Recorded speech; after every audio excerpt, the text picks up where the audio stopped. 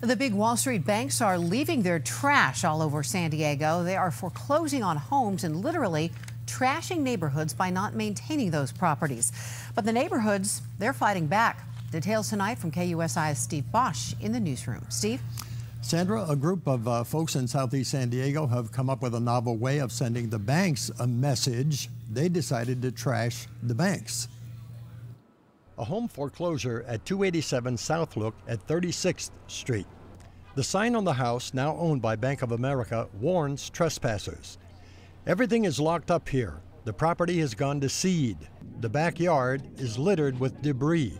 It's become a dumping ground. This house is an example of what's been done to the community by the foreclosure crisis. David Langstein is with the Alliance of Californians for Community Empowerment, the organizer of this protest. He says these foreclosed properties are breeding grounds for all sorts of troubles. In addition to the impact on families and displacement and the heartache, the impact to the neighborhoods is terrible. The crime that increases, the quality of life, the property values that it impacts. Juanita Clemens has lived across the street since the 1950s. She's watched people come and go with a stop to dump their trash. Here in the last 6 or 7 months, this house over here has created an eyesore. It has junk and all kinds of different stuff that people I don't know why they would want to, well, I guess they thought it was a city dump. These blighted areas not only drag down property values, there's a huge cost to local government for inspections, for upkeep, for police and fire calls, and other services. I don't feel safe in the neighborhood like I used to because there's people coming in and out of the house, you know, doing drugs or I don't know what they're doing inside this vacant home. There are many homes like this, many neighborhoods like this all around San Diego, and we're here to send a message that Wall Street banks like Bank of America need to take responsibility with what they're doing to our communities. The message to the bank is, this is your property, take care of it. The bank hasn't, so these folks went into the backyard, taped Bank of America property signs on the trash, loaded the trash into the back of a pickup truck, and drove it to a Bank of America branch at 36th and National. B of A, you're the worst! Time to put the people first! B of A, you're the worst! They had come to the bank to make a deposit.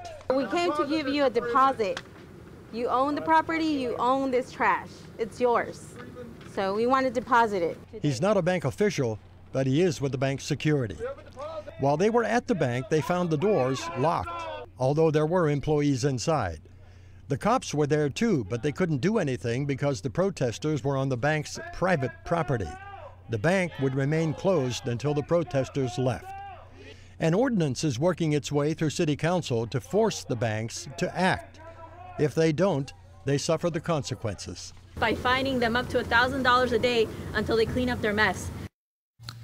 Now, the bank allowed the protesters to, do their thing without interference. They simply didn't want to prolong this protest. Sandra? And Steve, you mentioned 57,000 foreclosures. Yeah. Is that in the city or is that across the county?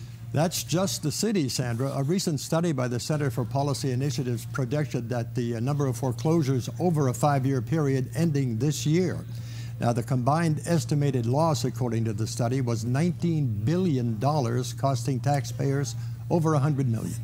So, just astounding and sad for all the families who have been displaced as well. Yeah, I think the owner of that house is now homeless. Yeah. All right. Thank you, Steve. All right.